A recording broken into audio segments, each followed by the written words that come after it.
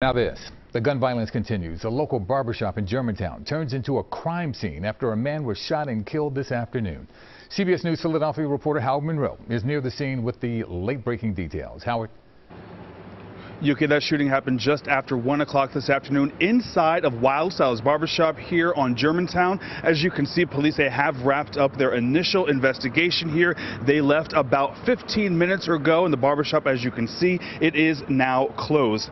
This is what we know as of right now. Police say someone walked into the barbershop and opened fire, hitting the victim multiple times and killing him. Again, the shooting happened at about 1:15 this afternoon. The man was rushed to Einstein Hospital, where he was pronounced dead. We spoke to a woman who runs the nonprofit AMIR, which stands for Every Murder is Real. They've been working on anti-violence efforts here in Germantown for over a decade.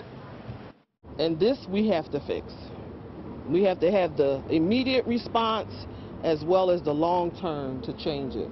Because we're not going to get out of this overnight, but we can ease some of the pain momentarily and we can fix this. And police say as of right now, no one has been arrested and also no weapon has been recovered. Live in Germantown, Howard Monroe, CBS News, Philadelphia.